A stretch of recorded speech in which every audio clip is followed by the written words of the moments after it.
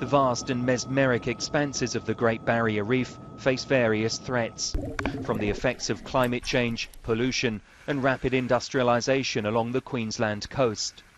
But never before has the world's largest reef system been bombed by the military. US naval officials say 2 Harrier jets dropped 4 devices when a training exercise went wrong. The bombs were jettisoned into deeper water to minimise the damage to the World Heritage-listed marine park.